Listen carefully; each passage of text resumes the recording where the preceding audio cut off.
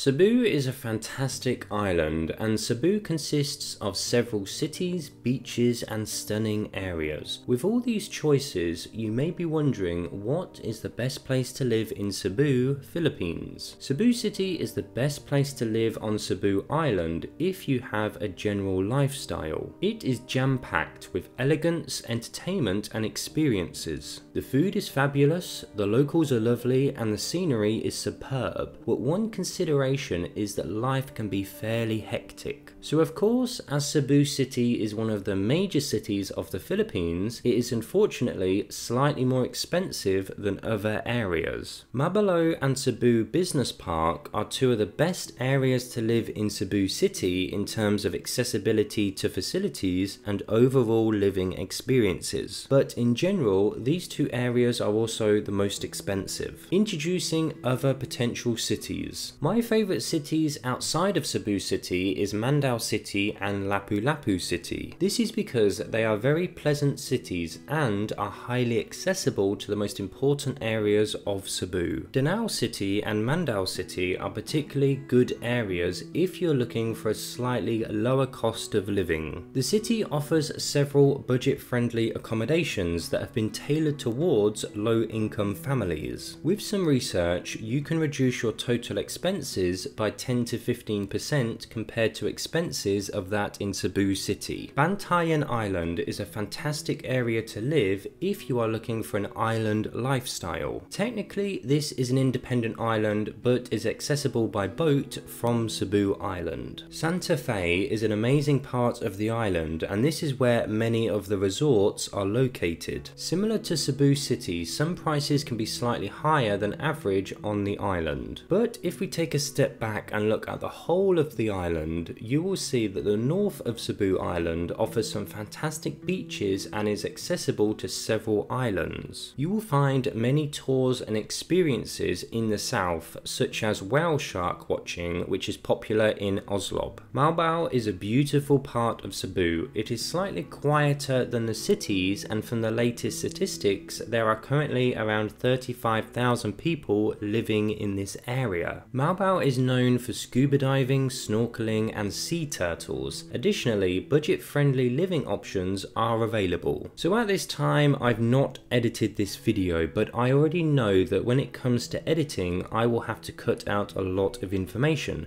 as the video will be far too long. Therefore, if you wish me to dive into a particular area in more detail, please let me know.